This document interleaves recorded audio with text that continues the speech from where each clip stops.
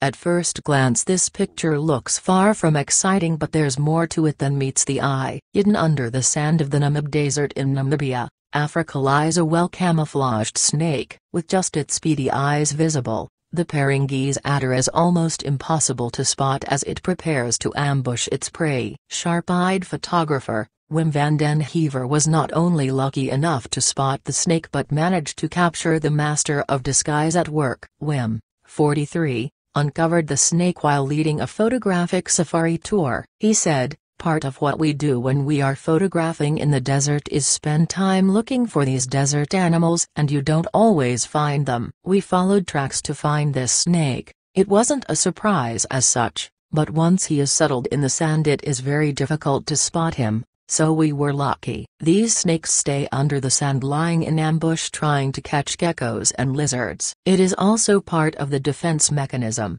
It would be pointless for the snake to try and move away in an open environment, so it is a natural thing for them to hide under the sand. These snakes are quite small, which makes it even more difficult, but you look out for an indent in the smooth sand. I love working with animals. I am always happy to see I've captured the animal the way it is in nature, undisturbed under the sand. I've seen these snakes before, but I have never photographed them still submerged in the sand.